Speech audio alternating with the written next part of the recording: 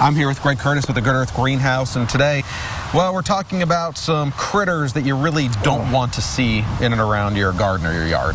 It's true, and what we're going to talk about today, a lot of times you don't ever see, because in the case of my hand right now, between the slugs and the snails, they show up at night, Jeff, when you're in bed.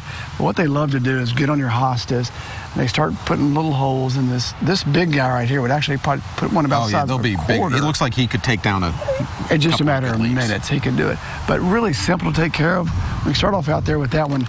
The slug and snail bait does a good job. As it says, you're going to have them in your garden anyway, so it's going to attract them to a certain spot. When they eat it, they ingest it, it kills them. This one says it lasts 3 to 4 weeks. I'd probably give it more like 3 to 4 good waterings or 3 to 4 good rains. Then you want to reapply. If you want to go with an all organic product, say you're doing some veggies in the garden, you already have this anyway. There's a big slug right there. You just sprinkle this on top of the plant. What it does, it actually just cuts. It's like little pieces of glass, but it's not glass. It's little crustaceans. It cuts the exoskeleton, and then they crawl off and die somewhere. But you have to reapply that after every rain or every watering.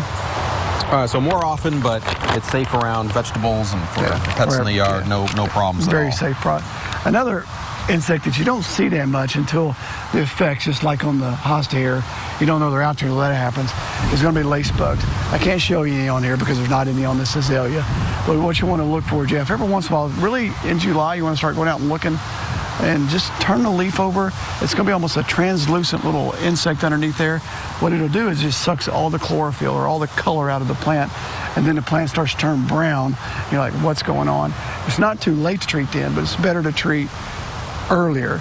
You know, we talked about the azalea food in an earlier segment. You can go ahead and still apply that now, but if you do see them, the systemic insect control, you just spray the whole plant down with that.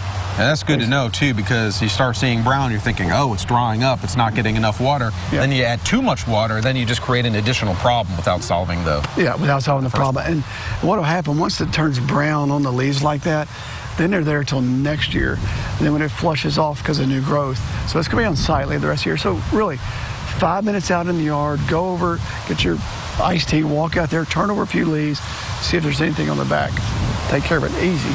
All right, got to keep those critters away during the summer. Got to do it. That's all the time we have for this week. Join us back here next Wednesday for the Good Earth Greenhouse. More gardening tips from the Good Earth can be found on fox16.com. Click on Professionals to watch previous episodes or to ask Greg a question about your garden. This segment is sponsored by the Good Earth Garden Center.